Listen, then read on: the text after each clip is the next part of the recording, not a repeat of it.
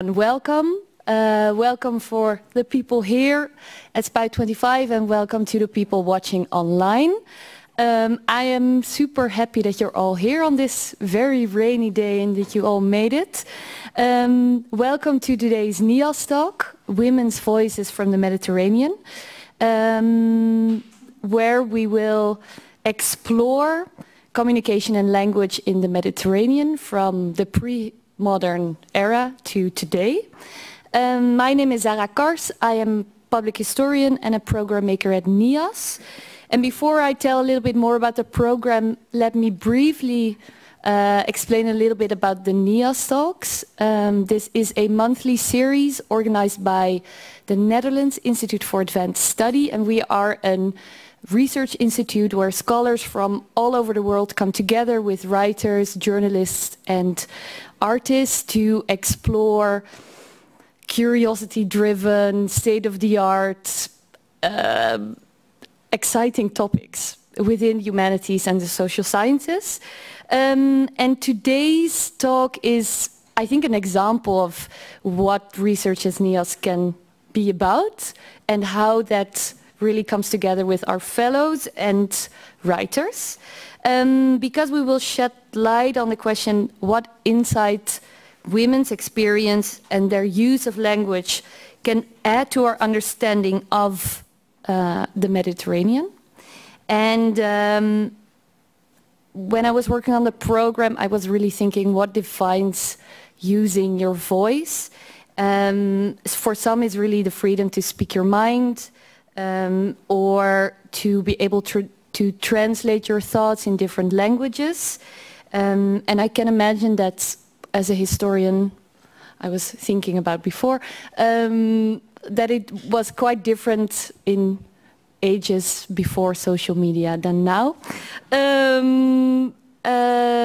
So how did that work in the Mediterranean? How did multilingualism work? And how were women's experiences? Well, we'll discuss all this with four wonderful speakers, writers and historians. I'm here today with Eric Dursteler, Maartje van Gelder, Nisrine Mbarki and Lamia Makkadam. I'll introduce them a bit more thorough when they come on stage. But first I want to start with Lamia, I think. Lamia will do spoken word. Afterwards, Eric will briefly sketch a context on his research at NIAS. And then me, Maartje and Nisrine will join him on stage to discuss it further.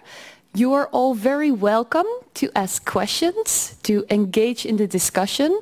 There will be someone from Spy walking around, so don't hesitate and don't be shy. And if there's anything you don't understand from the terms that any of us is using, also don't be shy to raise your hand and ask for clarification. If you want to ask a question in Dutch, also don't hesitate. We'll try to translate. Lamia, can I give you the floor?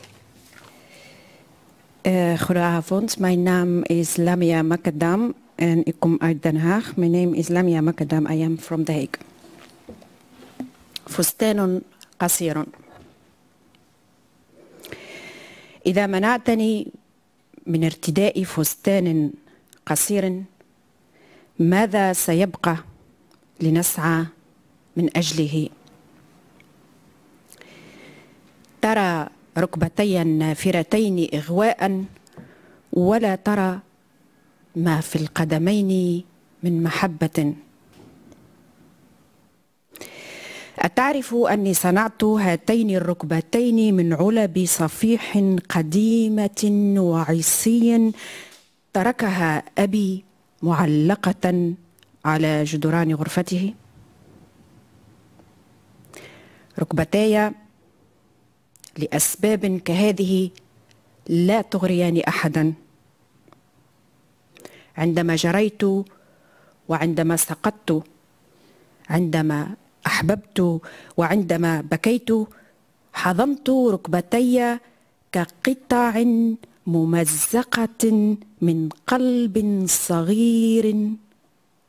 ومرة أكلت ركبتي اليسرى وأنا أشاهد فيلم الجوع واقفة على قدم واحدة وظهري مسند للجدار.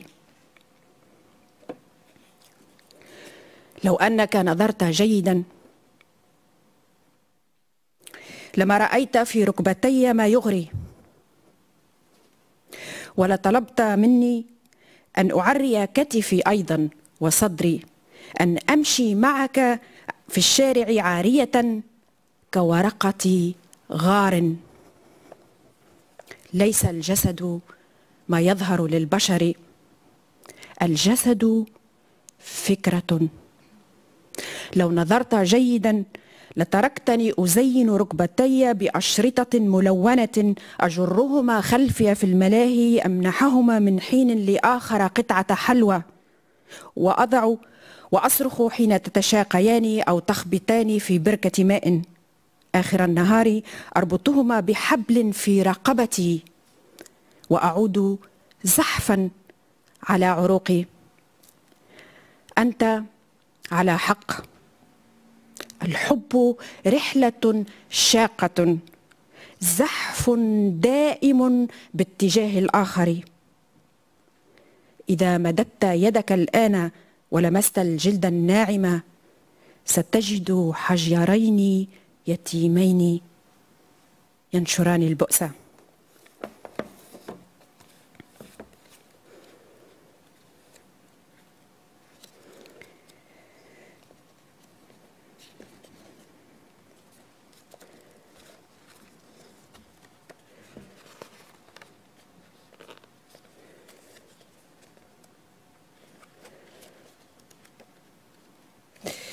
Koortrokje.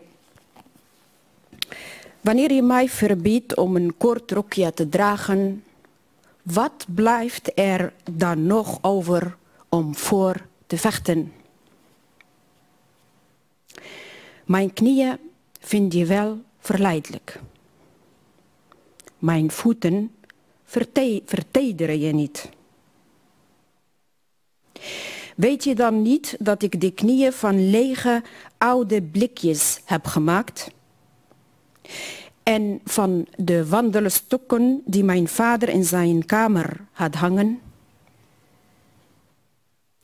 Om die reden kunnen mijn knieën helemaal niet iemand verleiden.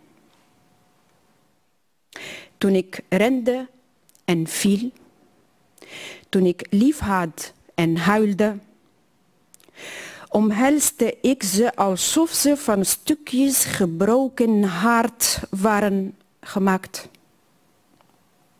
Eén keer at ik van mijn linkerknie, kijkend naar de film Hanger, staande op één been met mijn rug tegen de muur. Als je echt kijkt, zal je niets verleidelijks aan mijn knie zien. Je zult aan mij vragen om mijn schouder en borsten aan je te laten zien. Naakt als een laurierblad loop ik met jou door de straten. De mensen zien mijn lichaam niet. Het lichaam is een idee. Als je goed kijkt, zie je dat mijn knieën versierd zijn met kleurige linten. Af en toe voer ik mijn knieën snoepjes. Ik schreeuw wanneer ze in het koude water springen. Aan het einde van de dag knoop ik ze met een touw om mijn hals en kruip ik terug op mijn aderen. Je hebt gelijk. De liefde is een zware reis. Onafgebroken kruipen naar de ander waar maar geen eind aan komt. Als je je hand uitsteekt en de zachte huid van mijn knieën voelt, zul je 2 verweesde stenen ontdekken die veel verdriet verspreiden. Dank u wel.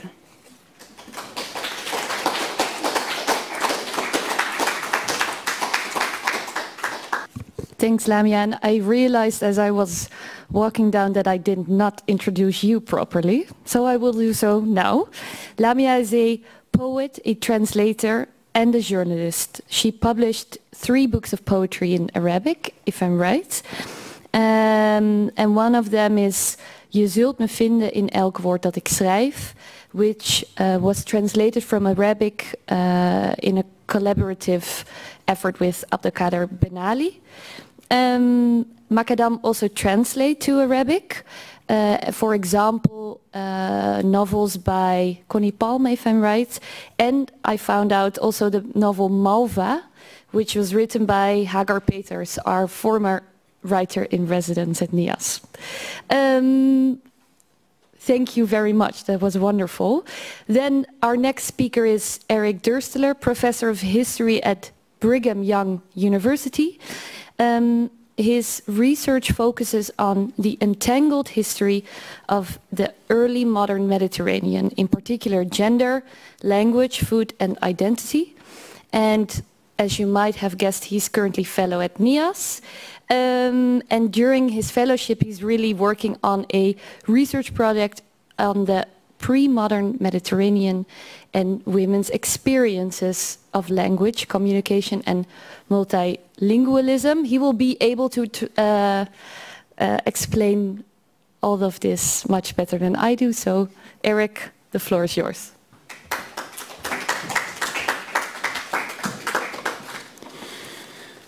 Well, thank you very much. It's a pleasure to be here. It took us a little while to make this happen with COVID and other complications. So it's a special pleasure to be able to finally be together. And I appreciate both the invitation and those who are participating with me for taking time out of their schedules. And I'm happy to be able to tell you a little bit about the research that I'm doing at NIAS, and to have a conversation about some of the ideas that we're working on together. So I would like to introduce maybe the topic that I'm working on and some of the ideas through doing what historians do, and which is telling stories. So I'd like to tell you a story, not about this man, because we don't have an actual image of the man that I want to talk to you about, but I bet he probably looked something like this. So I'd like to start with a vignette from this region here, the Dalmatian coast of what is today modern-day Croatia. And in 1553, 2 Venetian patricians, Juan Battista Justinian and Antonio Diedo, were sent to this region on a mission to gather information. As you can see from this map, certain areas of this coast were ruled over by Venice, and so Justinian and Diedo returned from their about 6-month mission and gave a report to the Venetian Senate on what they had seen, what they had discovered. And they talk about society, and they write about trade, they write about religion, military affairs, but interestingly, they also have a great deal to say about language. And so, for example, in the coastal town of Sebenico, Justinian, in his report, says that the language and customs of this region are, quote, Slavic, but, quote, almost all the men also speak Italian. As for the city's women, however, he says almost none knows how to speak Italian. In the important trading center of Spoleto, or Split, he says all the men of that city speak Italian, but he again underscores the fact that, quote, the women do not speak anything but their maternal tongue. Justinian's view of gendered monolingualism was not uncommon. Many early modern observers contended that this was, in fact, a woman's natural state. Many contemporaries had serious doubts about the utility of women even studying languages and even their intellectual capacity to learn them. For instance, Thomas Salter warned that linguistic knowledge would give women access to dangerous and lascivious knowledge that would injure their morals and make them bold disputers who might dare to undercut male privilege. To contextualize these views, and there are many, many, many other examples of these views about women and language and learning in general. I've just shared one with you. But to contextualize these a bit, I think we should revisit Justinian, who's visited the Dalmatian coast.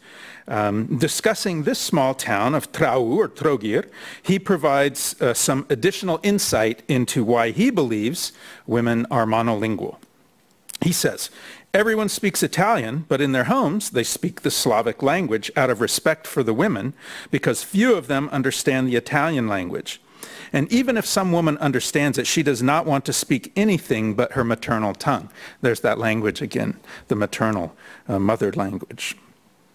In contrast to Dalmatian men, he says, whose political, economic, and social activities expose them to, quote, the continual presence of foreigners who dock their ships that sail in the Levant and the Ponente, east and west. He says women's linguistic limitations were a byproduct of their domesticity. Of course, the notion of a male, public, female, private sort of space and the dichotomy of these two spaces has been around for a long time, has been roundly and correctly criticized by generations of scholars who've shown that, in fact, the reality is a much more complex and blurred reality than these prescriptive theories and texts allow. Whatever its composition and confines, and I'm not, I mean, we could talk about that, but that's not my interest today. I think that for my topic, domestic spaces, so-called, are essential to understanding multilingualism in the Mediterranean, both among women and men. While men may have experienced the sea's great linguistic diversity more commonly in certain types of political or religious or economic arenas, most of which, we have to say, were not inaccessible to women either, their wives, their sisters, their mothers, their daughters often, but not only, I would say, did so in more domestic sorts of spaces. Though, as we can talk about, these were also extremely important spaces for men's linguistic mixing as well. So I think what we need to do is reconceptualize our notions of domestic space and their significance in terms of language learning. So I think Justinian and other observers erase women's voices because they are, to paraphrase an American song from the 1980s that you probably don't know, but is embedded in my mind, as songs often are. I think they're looking for language in all the wrong places. I'd like to challenge Justinian's depiction in my own research by looking at some of the right places. Domestic spaces were clearly an important locus, perhaps the key locus for women's linguistic lives, and not a barrier to their multilingualism. Settings important in every stage of women's lives, including homes, baths, marital beds, nurseries, markets, workshops, convents, infirmaries, brothels. All of these served as areas in which women were not isolated from, but were in fact exposed to linguistic variety. And indeed, these are spaces in which women educated other women in language. Two confessions before I begin giving a few examples. First, I have to acknowledge the impressionistic nature of my evidence. I'm going to roam sort of very widely. And this is a result in no small part of the silences of archives and the challenges of hearing, discovering women's voices, which is something perhaps we can talk about a little bit more later. Second, I also just want to acknowledge the influence on my thinking of other scholars, sociolinguists, and this is one of the sort of exciting things about a place like NIAS, is it brings together people from all sorts of different backgrounds and puts us literally at a lunch table and invites us to have conversations. And so my work on this has been influenced by other scholars working on gender and language. And contemporary linguists initially argued that women were a muted group, that they were inferior language users because of either their subordinate social status, which is kind of the deficit model, or what were attributed to, or women's perceived linguistic deficiencies were attributed to male domination and female oppression in social discourse, the dominance model. In the case of gender and multilingualism, in an argument that paralleled Justinian, linguists have contended that men acquire language skills in work settings outside the home, while women remain largely monolingual because of their role in preserving and safeguarding the maternal culture and language within the confines of domestic space. So these were sort of some of the models of earlier generations of scholars of language and gender. More recently, scholars have begin to find that exactly the opposite of this is true, that like that whole scholarship was kind of wrong in many ways. It is often, contemporary linguists have found, women who instigate language shift within their families and within their communities because of the role that they fill as cultural brokers through mixed marriages, through friendship, through child rearing, domestic service, other forms of work. Women may in fact be more sensitive to and more aware of the demands of the linguistic marketplace than men, and thus more exposed to and accomplished at multilingual communication than men. Rather than preserving the maternal tongue, in some contemporary contexts, women embrace the dominant language in an effort to improve opportunities for their children or themselves. It's common for women, particularly younger women, to embrace a new language in hopes of greater social mobility through improved professional opportunities or favorable social relationships. Linguists have in fact identified what they call multilingual couple talk and cross-linguistic intimacy as important catalysts for women's language acquisition. And I think that this contemporary research provides some useful ways to thinking about what I'm interested in, which is 400 or 500 years ago, and how these things worked in the Mediterranean. And so, for example, linguistically blended households were extremely common in this time period in what was a very mobile sort of a space. The Mediterranean is a very connected and entangled sort of a space. And so on the island of Malta, for example, after the arrival of the Knights Hospitaller in 1530, the island's population explodes. And many non-Maltese men settle on the island and they begin intermarrying with local women. There is good evidence of mixed marriages by Maltese women with Greek sailors and Spanish expatriates in Malta, but also of Italian and Greek women marrying men from Malta and elsewhere. And this has this really interesting sort of impact on language. Maltese began to be mingled with Italian in a local form of kind of a lingua franca. And Italian became kind of the dominant cultural and administrative language among a multilingual elite on Malta. But it's not just the elite. Among Maltese townswomen, one contemporary observer noted, quote, "Almost all speak Italian, in a Genoese sing-song, mixed with the occasional, what this observer calls barbarian, by which he means Maltese, word."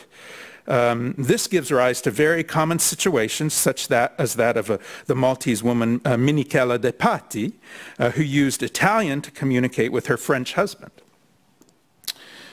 And I'm just giving you very brief examples. There are many, many more we could look at, but just to look at another sort of an example, I think slavery is actually an important space for understanding women's multilingualism as well. Between 1500 and 1800, between 3 and 5 million people were enslaved in the Mediterranean, with a 2-to-1 ratio of Christians to Muslims and the same of men to women. Women slaves in the Mediterranean were primarily earmarked for household service, as wet nurses, laundresses, maids, cooks, and this puts them in incredibly intimate positions in relationship to their Christian or Jewish or Muslim owners. Thus, it's very common for them to be integrated into the household. One scholar has described this as being swallowed up by the families of their owners. And this heightens, of course, their exposure and their need to learn the language of their owners. A contemporary slave narrative from this time period shows how this works. A Spanish slave named Caterina fled from Algiers with a lover and went to live among Arab tribes in the interior. Both of them spoke Arabic, quote, very well, but especially the woman, it's said. And then the reporter goes on to say, this is a common thing among all Christian women captives. The reason for this is that their mistresses learn the Spanish language from them, and in the same way, the Christian women very easily learn the Moorish or Arabic language from their mistresses. In fact, sometimes this language acquisition is intentional. Some Jewish slave owners, for example, in Istanbul, trained their slaves in the Turkish language and in singing, playing of musical instruments, dancing, and other necessary skills because that added prestige to the household and value to the slaves.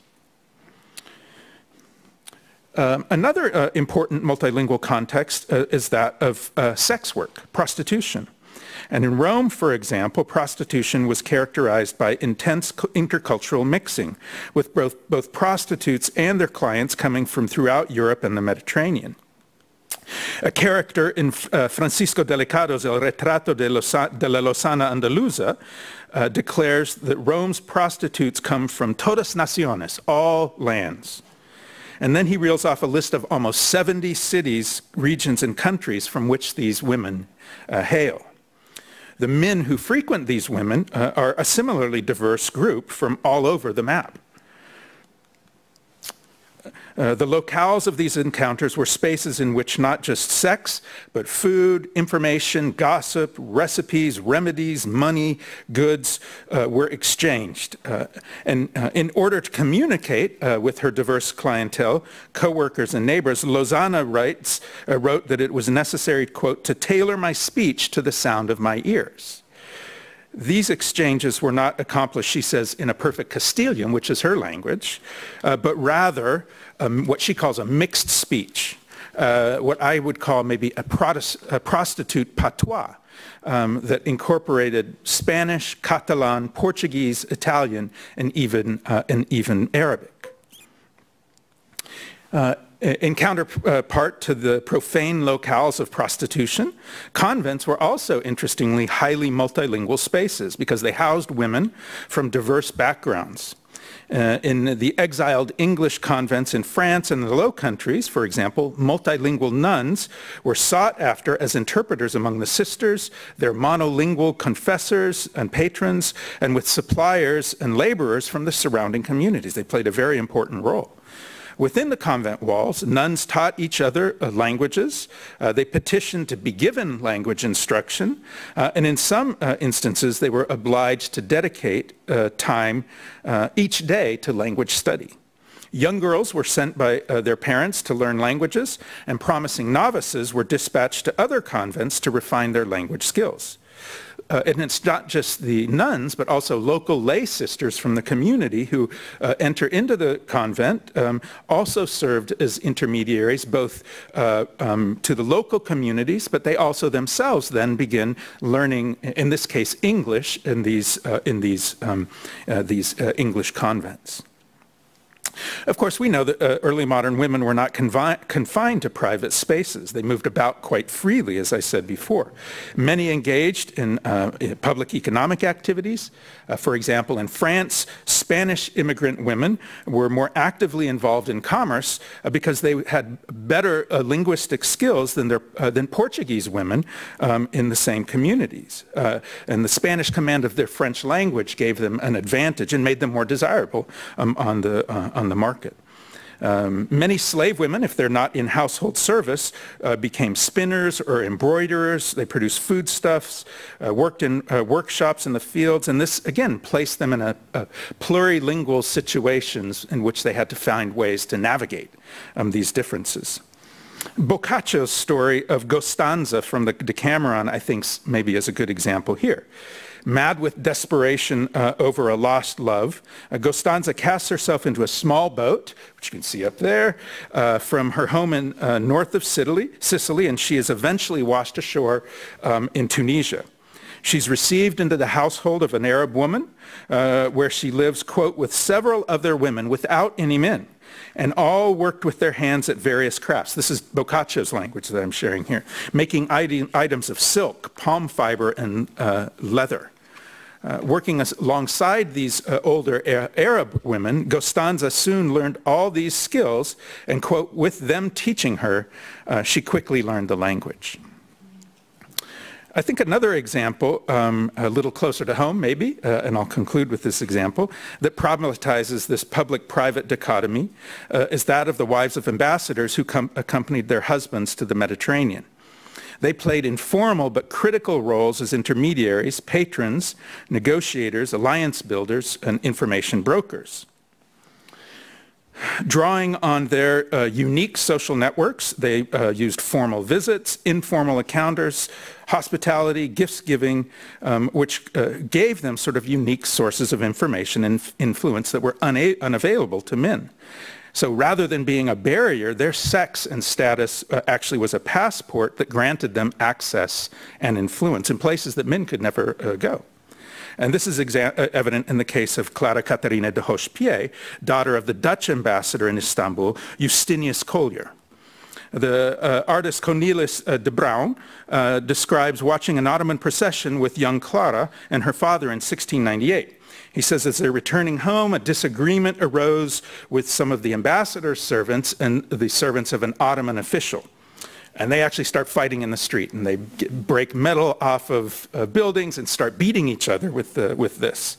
And so the situation escalates. And then according to de Bruin, Clara, quote, who understands the Turkish language very well and was dressed in the Turkish way, intervened with amicable words.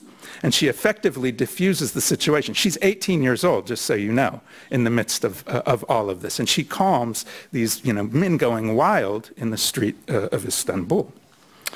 Several years later, when her brother Jacobus Collier becomes the ambassador, she visited him in Edirne and, quote, had a most remarkable meeting. And we know of this because it's so remarkable that Jacobus has to give credit to her, which is not often the case with ambassadors. They like to take credit. He says that Clara was riding about in a carriage and encountered this woman here, Sultan Mustafa II's mother, as well as his first and most beloved wife. And the two carriages pull up beside each other. The imperial woman gestured to Clara to come closer, and he says, quote, they had a long conversation. Remember, she speaks great Turkish. Collier reported that when the women departed, the Ottoman women departed, quote, my sister and her company were presented with exquisitely embroidered handkerchiefs full of golden ducats. It is an event, he says, never heard of before, the most signal honor ever shown to anyone in this country, for these empresses never appear in public, let alone that they would talk to anyone. What he means is that they won't talk to him. But they do talk with each other all the time. These connections in the imperial harem end up being very useful for Clara, who fulfills really kind of an informal diplomatic role for decades in the region. One traveler says she knows 10 different languages. She's just a polyglot. So I probably need to conclude. Time is running. So let me just conclude with this. So I think these examples, I hope these examples give us a sense of sort of the culturally dynamic space of the Mediterranean and the way that linguistic mixing works in this place. I think that in this context, linguistic difference is not disorienting or confusing. Though these people may not have been able to pass a language test like we have to take today, they developed skills for communicating with both verbal and non-verbal techniques. because their primary objective is effective communication, not passing a test. That's not useful. So in these settings, necessity is the mother of all communication. Language functions as a tool for getting things done. And competence, rather than linguistic virtuosity, is the order of the day. Sociolinguists call this ordinary language. It's not the sort of speech that you have when you go to the court or to the church or something like that, but it's the sort of speech that happens in the streets of communities everywhere. I think the view on language and gender of a woman might help us to understand this a little better. Lady Mary Wortley Montagu, the very famous wife of an English ambassador in Istanbul, described in one of her letters home the crazy composition of her household. And you can see this quote here. She says, "I live in a place that very well represents the Tower of Babel. In Pera, where she lived, they speak Turkish, Greek, Hebrew, Armenian," and she goes on and on. And she says, "What's worse, there is 10 of these languages spoken in my house. My grooms are Arabs, my footmen French, English and German, my nurses in Armenian, my housemaid Russians." And she goes on again and describes all of these different languages that are spoken in her household. She says, "This medley of sounds had an extraordinary effect upon the people that are born here." She says, "Both women and men learned, quote, all these languages at the same time and without knowing any of them well enough to write or read in it." Again, that notion of language to get stuff done. I think in the end, she's the better observer. I think that she is at least more astute when talking about women and their experiences, because she has access to those experiences and experiences them as well. And so she understands that the domestic spaces, so-called, if women do in fact only inhabit those spaces, that those are not limiting but expanding. And spaces in which language is incredibly important rather than unimportant. So Justinian doesn't know that because he doesn't go into those spaces. He makes assumptions that are incorrect. And women's experiences, I hope we've seen, run kind of the gamut from diplomacy to slavery to domestic sort of tasks and so forth. And so I hope what is clear from this very brief survey is that in the Mediterranean world that women could actually speak languages. So that's my simple conclusion. Thank you. Thanks, Eric. That was great.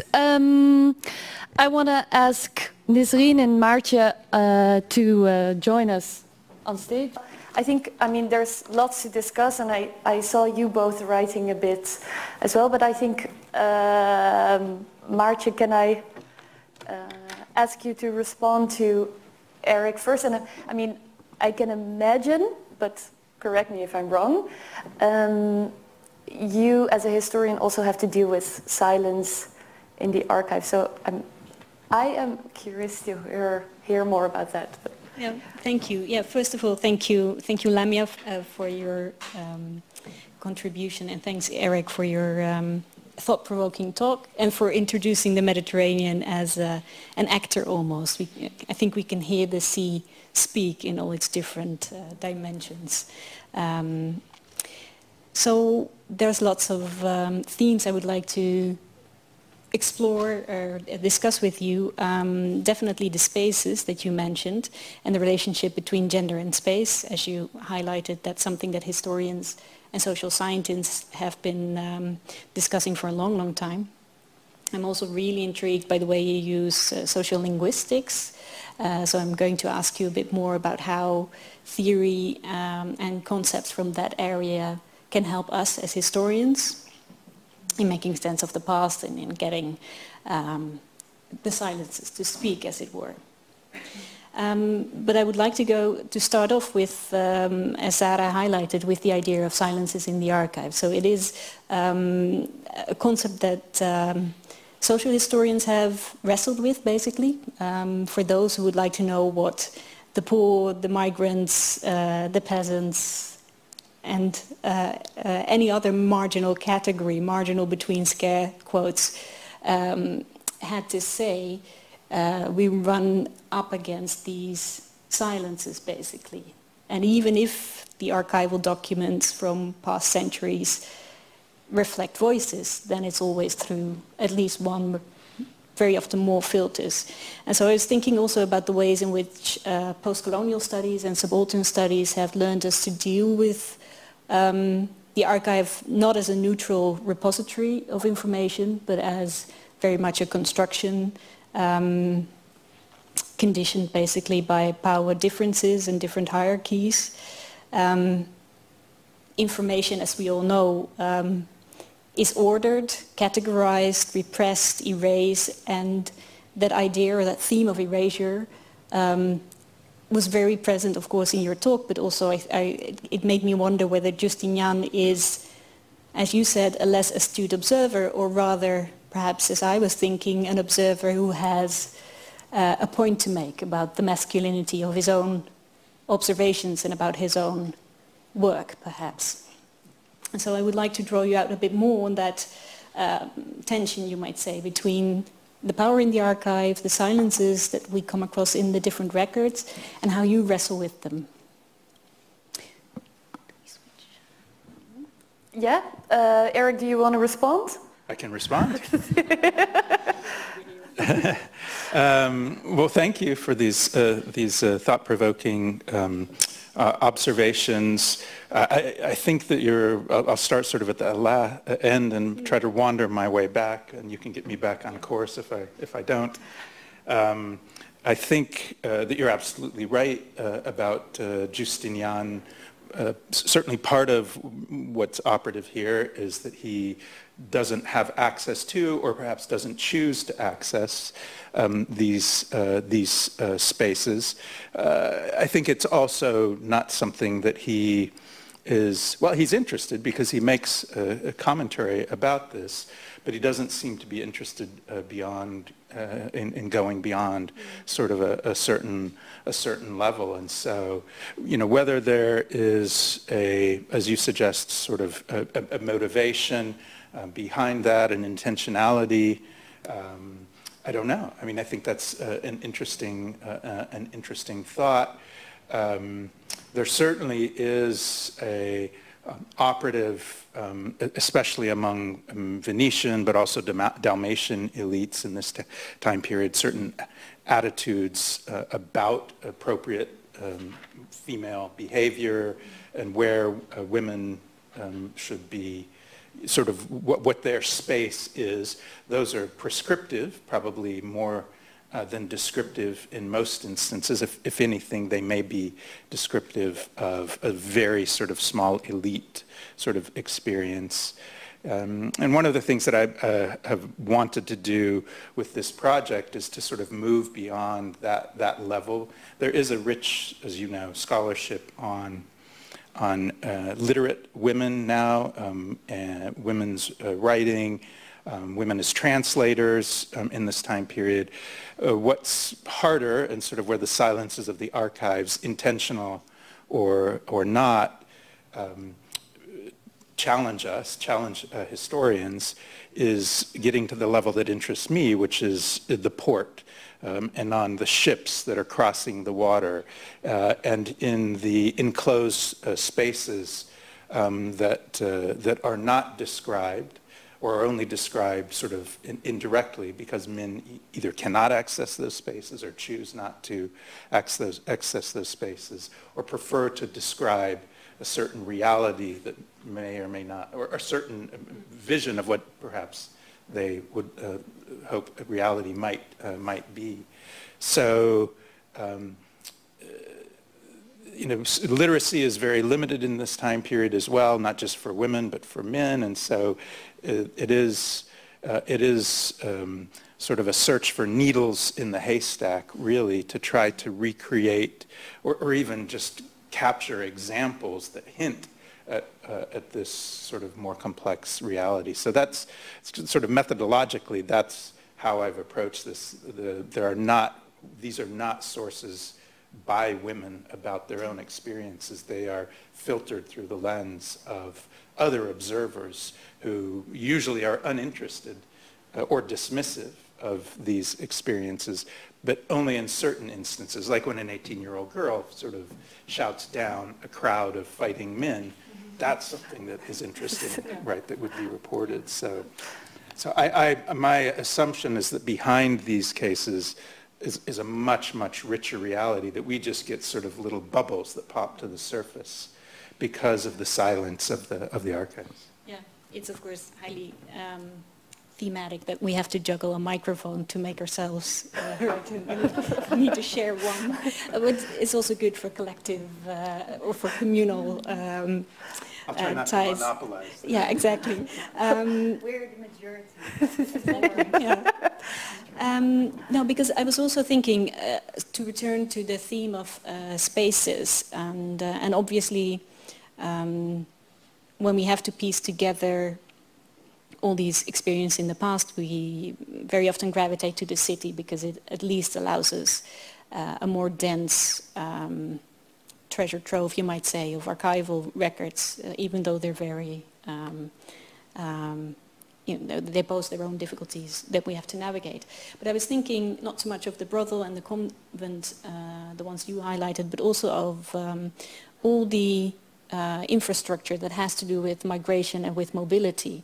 And it seems to me that given at least for many Italian cities and absolutely for Venice, the enormous number of women owning or running inns, lodges, all sorts of taverns, etc., that those might be a way to get around, if we look at them and we look at the clientele, which is inherently international, that we might not hear these women speak as they must have done on a daily basis, but at least we can glean how they operated in such a multilingual, multilinguistic landscape. So I was wondering, I might hand it back, or I might just, I think I'll gather some more thoughts and then I'll hand it over to you. So, but I was wondering whether those spaces also form part of your research, and I'm thinking of works by colleagues such as Rosa Salzberg, of course. The one thing that really interested me, but it's a classical case of not really having a question, just being intrigued, is food, which you mentioned, and also in the cheap print woodcut you showed of Lausanne, I think it was, you see many different elements that have to do with cooking.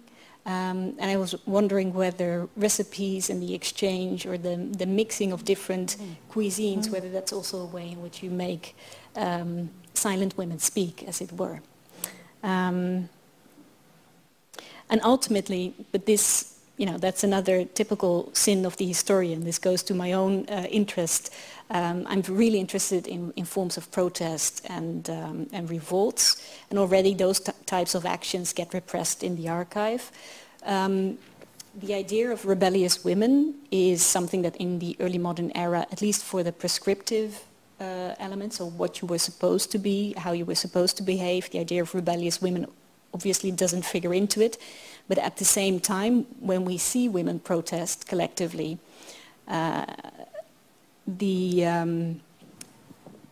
are in the records, the historical records, talked about as if they only come together when there's food involved, or rather scarcity. So food scarcity, that's something that women, given the maternal dimension of that subject, can protest. Anything more political, they cannot. And it's actually always struck me how eagerly male historians have taken this view as well. So I was wondering whether you've come across rebellious women in your research. A brief response, because I'm also, but do respond. I'm also very curious about Nisrine's remarks. Okay. I will be brief, and you can nudge me, because I'm not normally brief, as you've seen. So food is very interesting to me on many levels, and one of the avenues that I'm hoping to take this research is precisely into the tavernas and spaces travelers inhabit, because I think those, as you say, are quintessential sort of spaces of linguistic mixing. So I have not gone there, but I think if I can get into those spaces, that there could be some interesting information from them. And there are examples of recipes, both in kind of an early modern sense, which is for medical sorts of concoctions that do circulate in this time period, but also increasingly for cooking as well. And there is sort of an interesting kind of mixing among travelers or diplomatic women who are sometimes collecting these as part of their travels as well. I wrote a book about renegade women, not quite rebellious women, but they're rebellious in their own way. That hasn't been a part of this research, except in sort of the few ways in which I know about these women who use sort of boundaries and the spaces of the Mediterranean to assert a certain agency in their own lives, that puts them into these sorts of situations that I'm talking about. In fact, the original idea for this came from these women and sort of moving from Venice to Istanbul, or from Dalmatia to Venice, and kind of having to navigate these linguistic realities. I'm curious because I do want to ask one question already, and you don't have to respond yet, but okay. Just keep it in mind, because you just mentioned that some of these women collected recipes, if I'm right, but was it then an oral tradition, or did they write it down? Because you also mentioned that not all of them were able to write. Well, that's for later. First, Nisrine, writer, translator, poet. I'm curious, you wrote a very nice book of poetry. It's called Oeverloos, or in Dutch you say oeverloos, in English you would say endless, I think the translation is, or? Yeah, we still didn't figure that out. Because I love this word because of its double meaning. So this is the first problem you get when you translate. I would love to keep both meanings, and actually the other meaning is without banks. And I love bankless, but it's not a real English word. So we're still looking for, but there is no English translation yet, so no official one. I was wondering very specifically, Eric said in the end of his presentation, language was used as a tool for getting things done. And I mean, you wrote this book of poetry and it is multilingual. How do you look or reflect on this idea of language as a tool for getting things done? Do you think of language the same way? Well, actually, I'm the living example of, how did you call that? The necessity of learning language in a domestic space, but in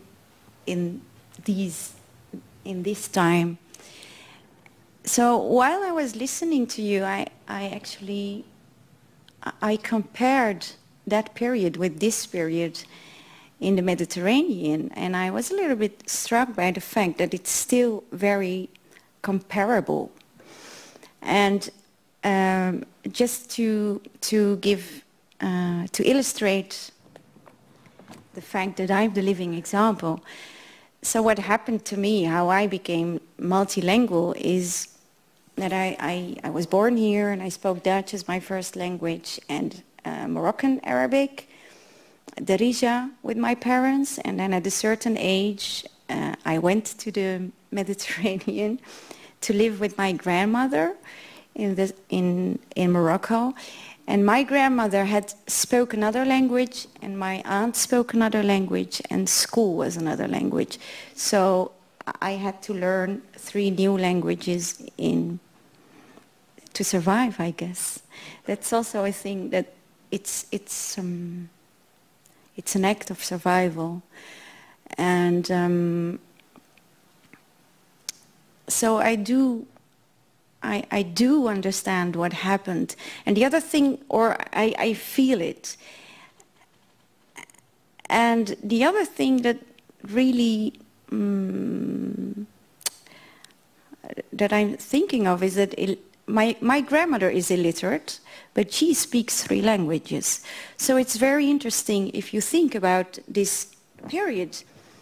The fact that these women couldn't write is, of course, a very, I don't know how you would call that, but I mean, how do historians and academics, people like you, look at that? Because you don't have any documents, there are no archives, but these people existed and they still exist. And somehow, I mean, how could we include them in our history?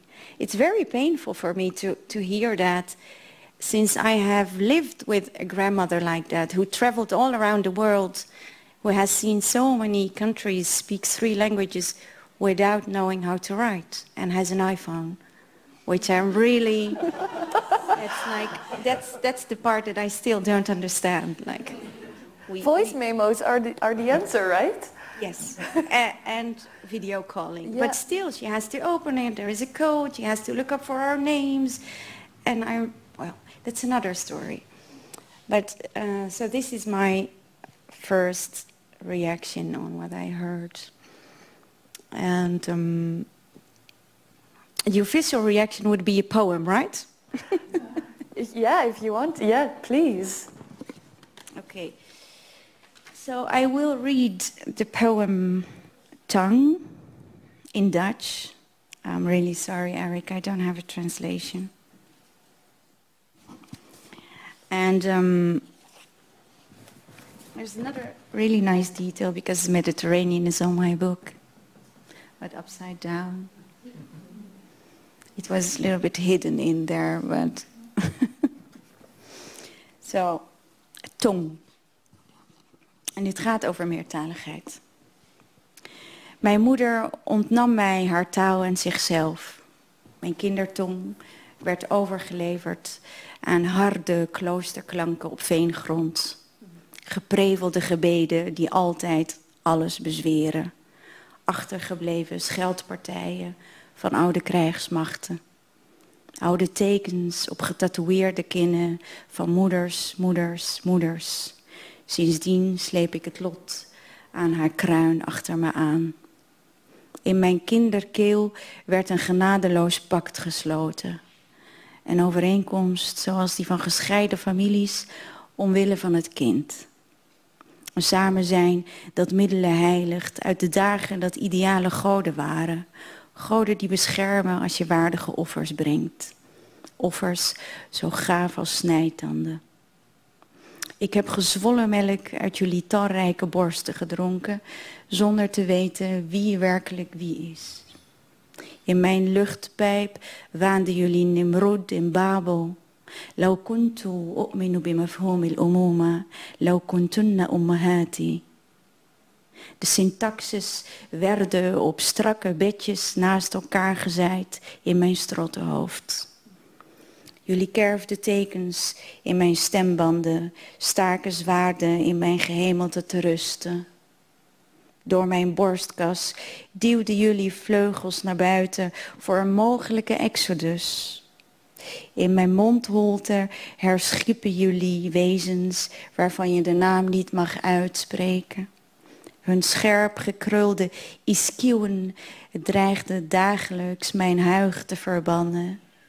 Hoeven vertrapte en wie en liefkoosde de ja en de miem om hun vloeiende vormen. En aan mijn hoofd naaiden jullie oren vast, gekneed uit jullie tonen. Ma tête lourde de votre promesse. Verbanning heb ik afgeschaft en op mijn tong vindt een orgie plaats. Mijn huig spuurt vuur in nood, terwijl mijn lippen zacht grenzen wegblazen. Germaanse sneeuwvlokken lossen op in oude Semitische bergbastaards. Tomeloze huwelijken worden tussen mijn wangen gesmeed, glijden soepel als gepolijste kralen in een rozenkrans, keer op keer op keer. Mijn tong is gespleten uit trouw voor het noorden en het zuiden. Mijn moeder wordt oud en spreekt soms haar taal, die ik uiteindelijk toch leerde. van grootmoeders die de aarde te drinken geven voor ze zelf drinken.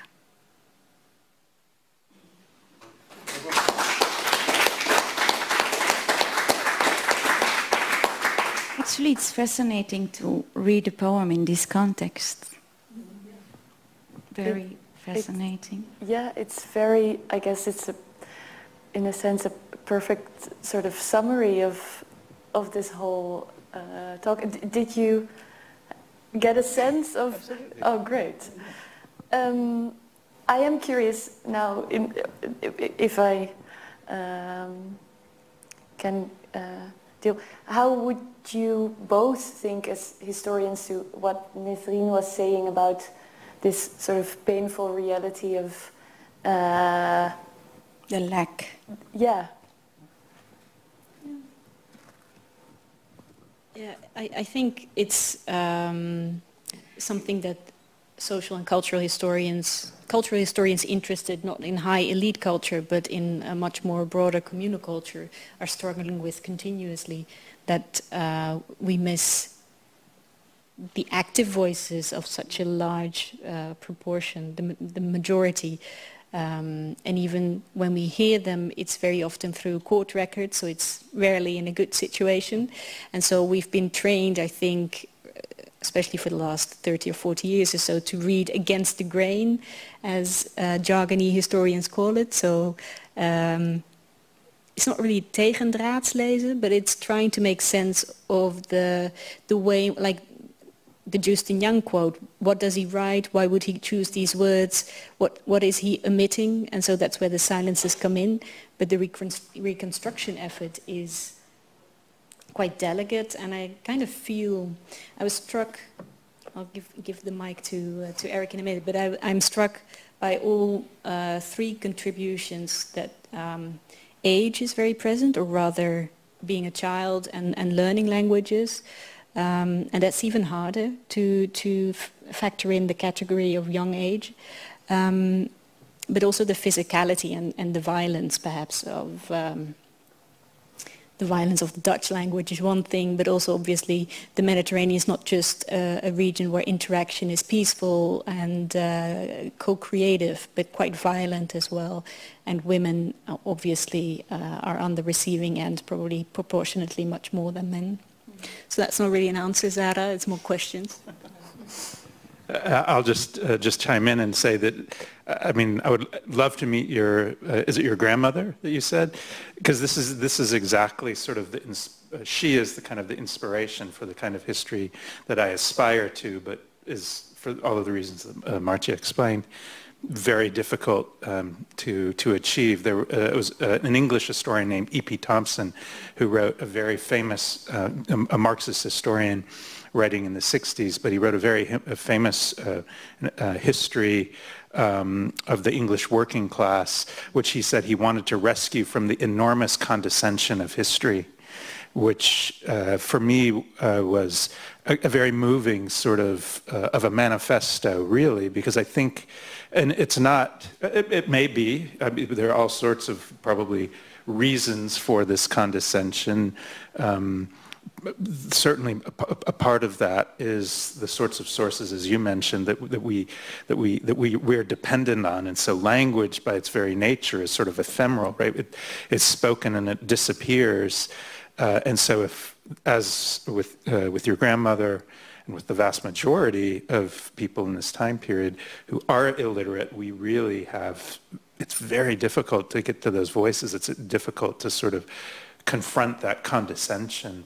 But I think we can't do it perfectly, but there are ways to do that, and that's sort of what I've tried to do with this paper and with this project, is to find ways to sort of worm in. We'll never hear their voices directly because they aren't written down and they aren't recorded, of course, for us, at least in this time period. But I think we can try to sort of make a gesture towards responding to that condescension that often is the case. in these sorts of studies by trying to get to at least an echo of their lives and their experiences.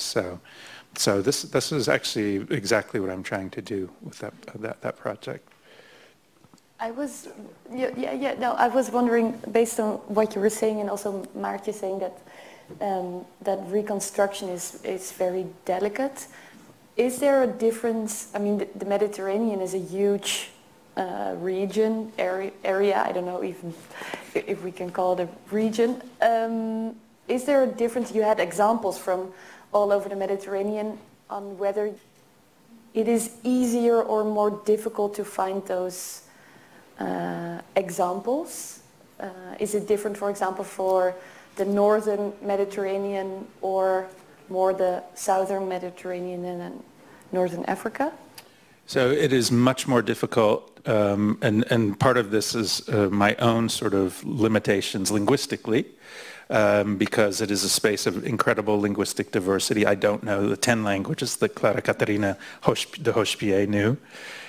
So there is that, but there are also sort of archival challenges that influence this as well. And so, for example, in Ottoman archives, incredibly rich, not unexplored, but still much to explore in these archives. But they preserve there's a certain kind of a documentary tradition, we might say, and a certain type of an archival tradition which determines what kinds of records are contained there. And so this sort of, there are certain stories that you can tell with those records very well, but this kind of story is not one of those stories. And so by necessity, my documents, both my own limitations, but also I think archival realities have kind of determined that I'm using Italian sources, for example, and Greek sources, and Croatian and Spanish, and sort of, so the perspective comes from that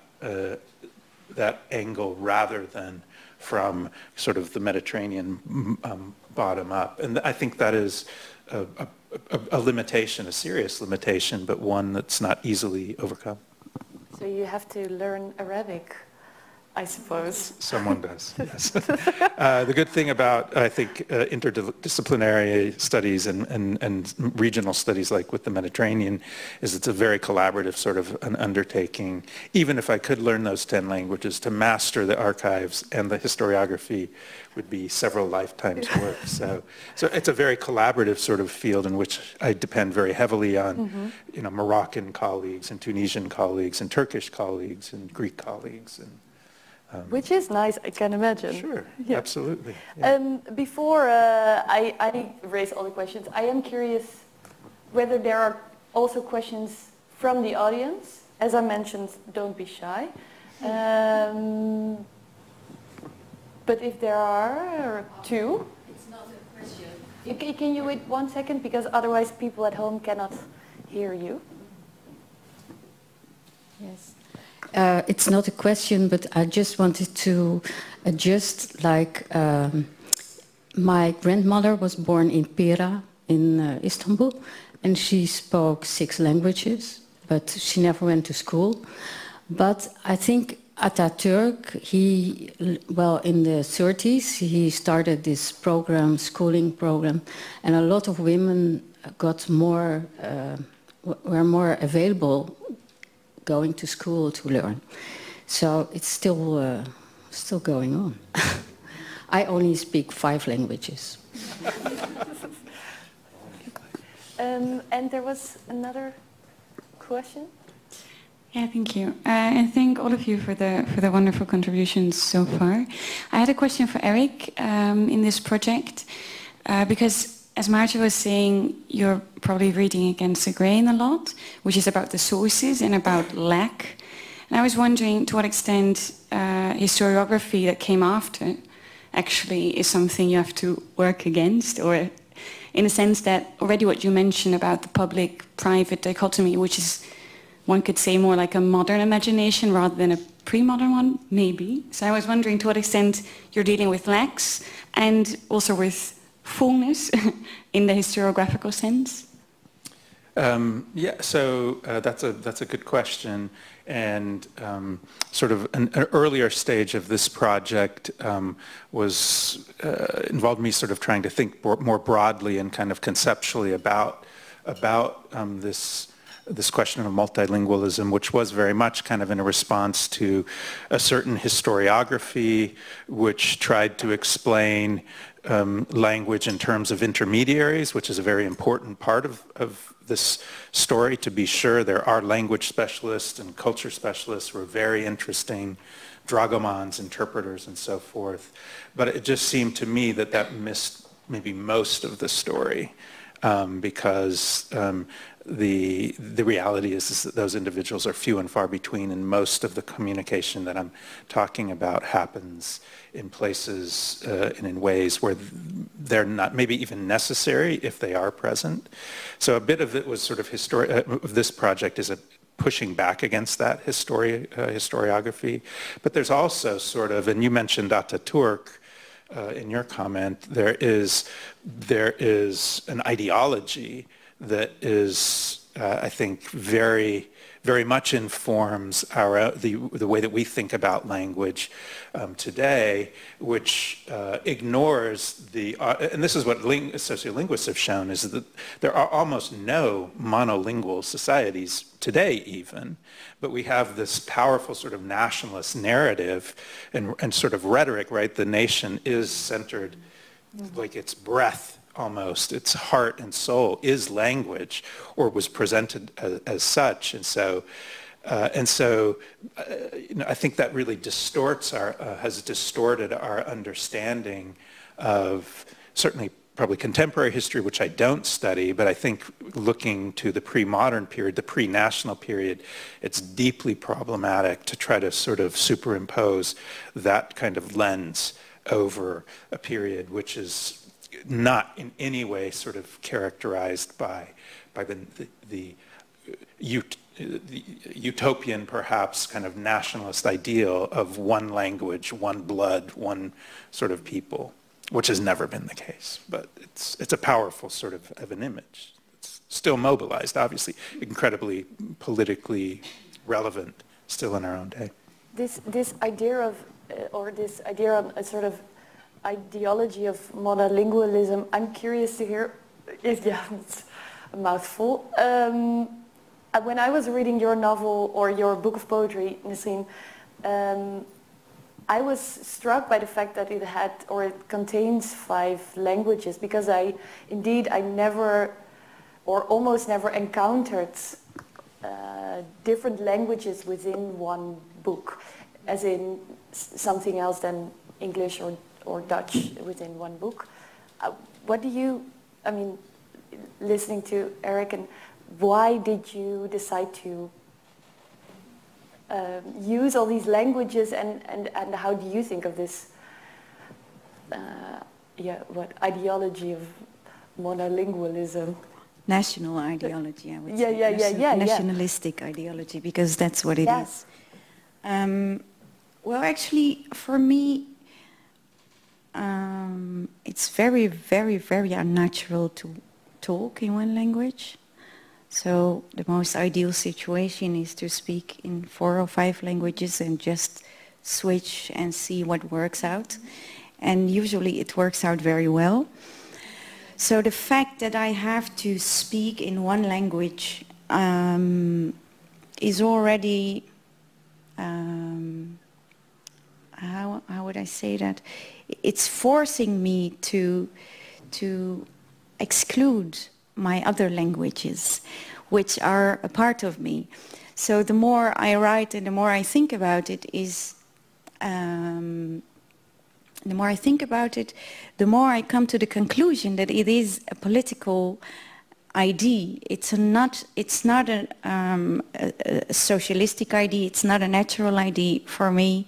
It's so unnatural to talk in one language, and I think that's the reality of a lot of people these days.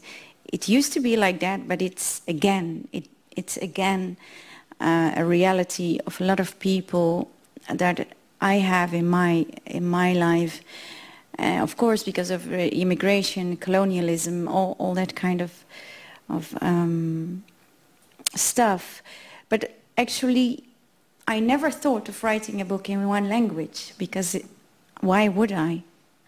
And but since it's my first poetry collection, I did make a deal with myself that at least 90% would be Dutch, because I am a Dutch writer. I write mainly in Dutch. I translate from Arabic and English, but I write in Dutch. But I could not exclude the other languages, so I had to do a lot of effort to not put a lot of other languages in the collection. But I'm really trying to start a movement to write multilingual books. And I mean, I'm not joking about that. And fortunately, we have that opportunity in Holland. I speak with colleague poets in France or in England, and they find it much harder to convince a publisher to publish a book in 2 or 3 languages. And I think, well, if I can do it, other people can do it too in Holland. And I think that would enrich us in so many layers. And yeah, I mean, it would also represent who we are. I mean, I am a Dutch poet. This is my language. We really do it in music. Yeah. We do it in music. Yeah, I see some questions in the back. To you. Thank you for the question. Yeah, I find it very interesting that you have this approach of, well, that you incorporate several languages in your collection of poetry. But at the same time, I'm thinking about the perspective of the reader. That wouldn't you also need multilingual readers then? Because how do you get the message across then, if you want to get a message across at all? But do you think about, or does you or the publisher think about that? You know, do you add a glossary or something or not? I did something unconventional, because at the end of my book, I didn't want any eindnoten. Yeah, or glossary or something. Or, yeah. So and then I thought, okay, there might be readers who really want to understand the Amazigh and the Arabic, which are the hardest 2 languages. I mean, French you could look up. Yeah. And then I just wrote that you could check my website, but I have no website. and I did that I mean, it's not a joke. Yeah, it is kind of rebellious. Yeah. Just to find out how many readers are really interested in that 5% of the book that they don't understand. And actually only 5 people wrote me, like, we didn't find your website. Is it not online, or can you... And I give them the translation, because these are the people that really want to know. And then another reader actually just learned Arabic to translate the Arab words. So, of course, I think about that. But in this case, it's not much. And if you're really interested, you could find out. Yeah, but isn't that... Yeah, maybe I'm... Oh, sorry. Yeah, maybe it's a psychological thing I'm referring to now. But don't you... you might want to create a feeling of exclusion. I mean, no exclusion. No, because you have no idea what you're reading in Darija or in Tamazight, and then sometimes you don't get, the nuances you want to read. I think you're a very good reader. No, but yeah, that's what you just read, your poem is beautiful, beautiful. But I get everything out of it because it's completely, well, yeah, it was completely in Dutch. Not all the readers are you, not all the readers are like. No, and... Sorry? There are a lot of people who can read Arabic. Yeah. Yeah. Yeah, no, but it's a question. It's not a reproach or anything. It's just a question. What's the psychology? Yeah.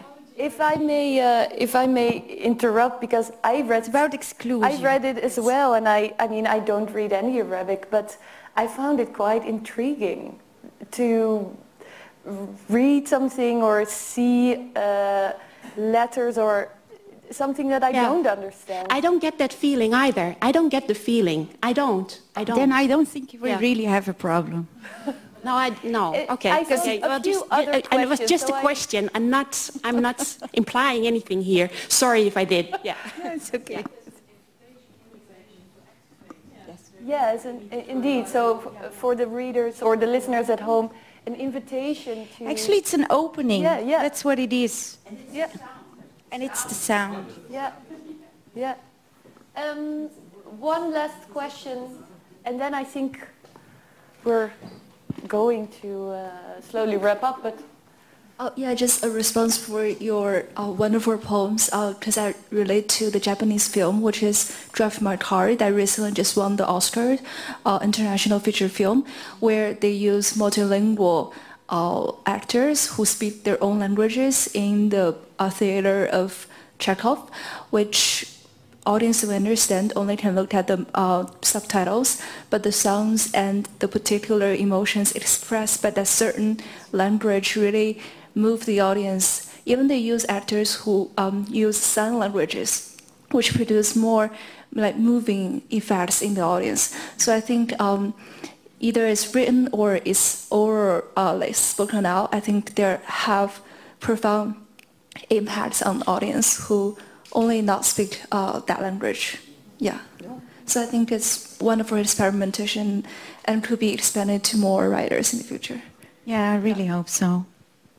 One last question here on the front row, and then that's it. No, it's more I want to say. I think yeah, exactly. Nisrine is being too modest. Sorry, Nisrine is being too modest because the public is asking about like, is it an invitation for us and for all the people who don't speak the language? But what Nisrine did with this this book is by choosing to write in all those languages is acknowledging that a lot of people in Holland live all these languages, and you today didn't discuss about how do we value a language. Let's be honest, we value Western languages as better than we do with non-Western languages.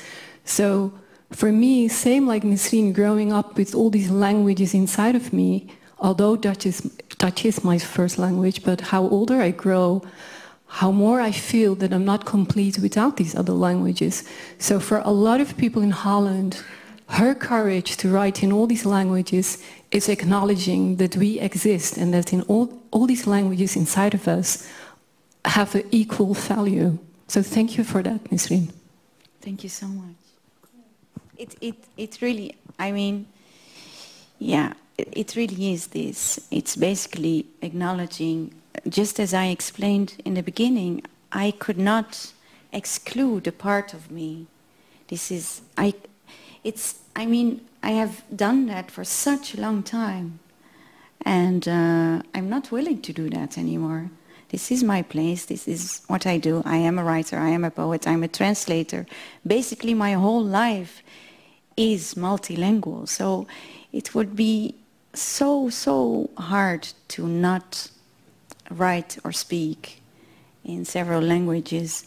And that's why I said I really hope that there are more writers, artists who are willing to explore that area and see if we could communicate in all these languages.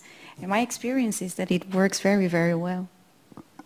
I can also imagine that if more people would write in several languages at the same time, this could also help historians from the future to get a grasp on how language was used today. Maybe on that note, I do have a question for Eric. Once said somebody to me, when it comes to Arabic, it is better to learn it from a woman than from a man. So do you agree? And I also have a question for Nisrine.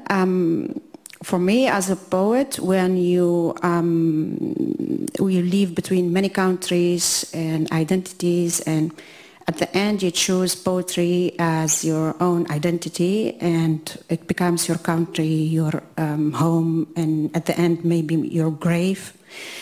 But what is the added value of using many languages in a poem? What do you want to, what is your goal of using these languages in a poem? I think the safe answer to your question for me is yes. So I'm going to just leave that right here in this company.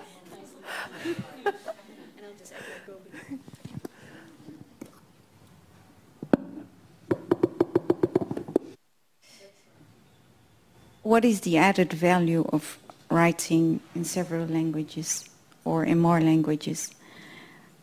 It's basically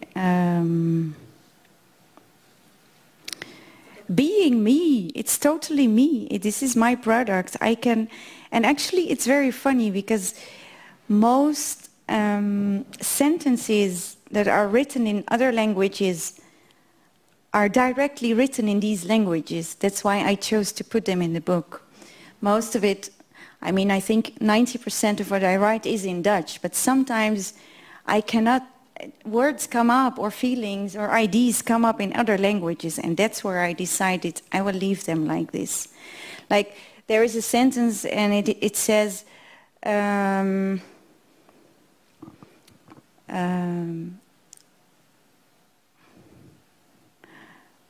wait, ma mère est une, attends, wait just a moment.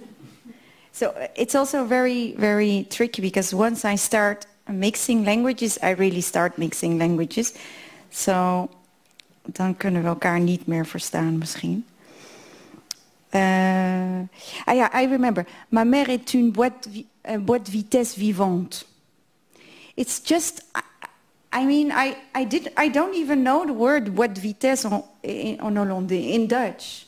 It's what it's how I wrote it down. And the same thing for other words or sentences. These are the first languages in which I wrote them, so I chose to leave them in that language. Yeah, that's okay, but you write for the public. Yes. So everyone should understand what you mean. Maybe, maybe not. Yeah. It's okay to not understand. I mean, I don't understand the world. I don't understand other people. I don't understand Hindi. That's too bad, but I still can enjoy it so much. Yeah. I wanna thank you all. For those here, please join us for a drink. Thank you, Eric, Maartje, Nisrine, Lamia. I've enjoyed it very much, and I hope to see you all at the next NIAS talk on the 17th of May, where we'll have a Dutch spoken talk on journalism and activism. Thank you all.